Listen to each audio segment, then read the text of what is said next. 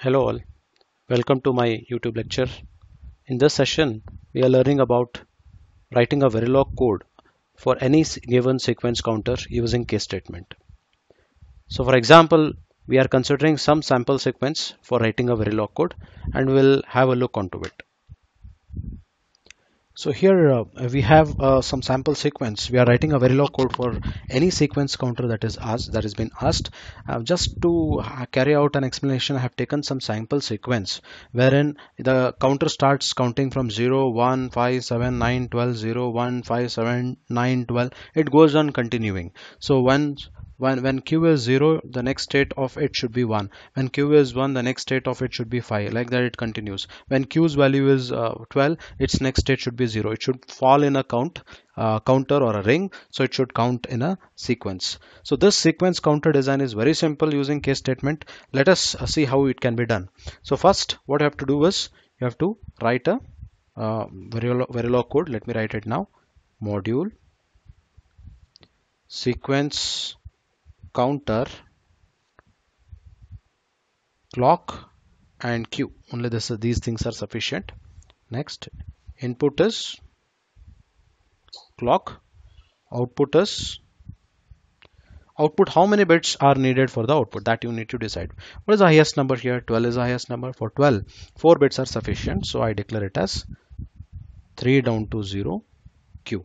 As I'm using q in always statement, I should declare it as reg. So q, I'll initialize it to 0 because the first state of sequence is 0. If the first state, if 0 is not at all present, think that if 1, 5, 7, 9, 12 is a sequence, then you should initialize it as 1 itself. So it's not mandatory that all the time you should declare it as 0. If 0 is not appearing in your sequence, then you cannot have the initialization as 0, or because it will not go increment from that point, because in your sequence whatever number is there, that should be the value of q as the initial state.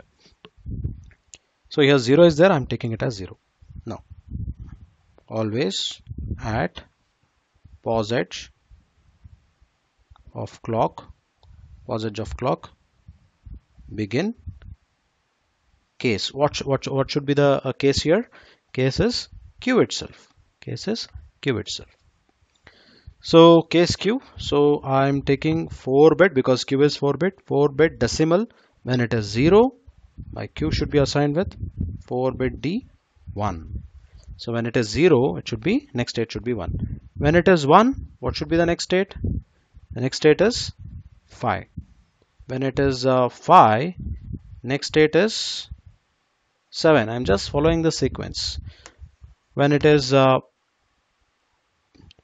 7, your next state is 9. And when it is 9, your next state is 12. And similarly, when it is 12, your next state is from 12 again going back to 0. So this is the completion of it. Let me cover the default case. Default q is 4 bit tick down to 0. Whenever some mistake because of some error in the hardware, if q gets some value other than the sequence numbers, then it will never enter the sequence. To avoid such case, let it be any value initially. Let us make q to be 0 in default case, so that it will enter the loop and it will remain in the loop all the time. So this is one of the trick to bring it in the loop. Now end case, end always, and end module. So this is the simplest way of designing any sequence counter. Take any sequence counter and try it out in your own way, and in Xilinx environment you can check the same. And here, if you try to implement this in any of the FPGA kits, then this sequence counting will not be able to observe because of high blinking speed. To reduce the blinking speed, what we need to do to reduce blinking speed, you are supposed to use frequency division. That is what we do in implementation of any of the counter on FPGA kit only. If not, during simulation, no need of any frequency divider. I have the same code here. I highlight 2 points. I stress on 2 points. One is initialization of queue and one more is default coverage. So these two values or numbers should be taken from the sequence that has been provided to you. If you take any other number, random number, which is not present in the sequence, then it will create a problem for you. So hence it is safe to have the same number which are present in the sequence. Now we'll go to the Xilinx environment to analyze the following code. So here is a same sequence counter code. I have synthesized and simulated it. I have a simulation with me. So I don't restart it as we have forced some initial values to the queue. So don't restart whenever you are initializing it with some value.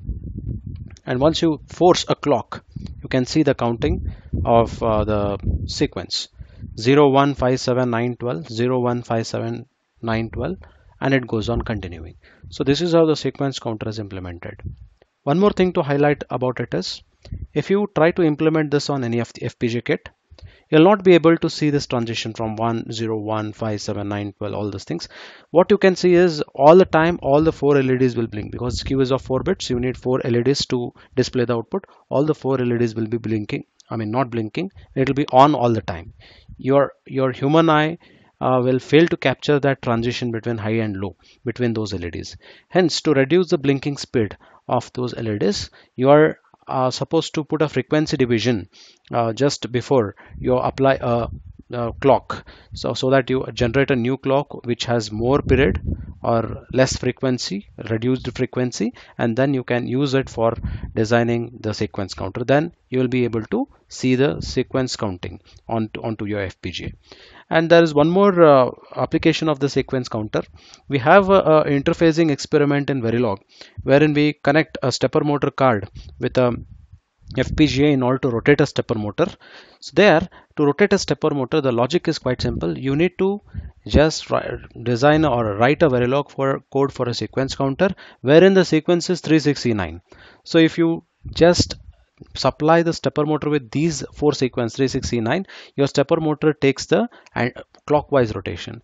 If you want it to rotate in anti-clockwise direction, then just reverse the sequence. You can have one if statement, and if direction is 1, then make it clockwise, count it as 369. Else, if direction is 0, no need to write direction is 0 because else part will cover it. Then you count the stepper motor in the rotate the stepper motor in the reverse direction. So I just want you to take it as an assignment.